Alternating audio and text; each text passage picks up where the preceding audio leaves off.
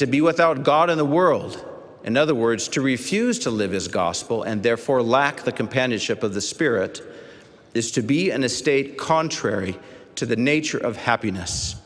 The gospel of Jesus Christ is in fact note that this is singular, meaning it is the only great plan of happiness. If you opt for any other way of life, or try to live only the parts of the gospel that seem convenient,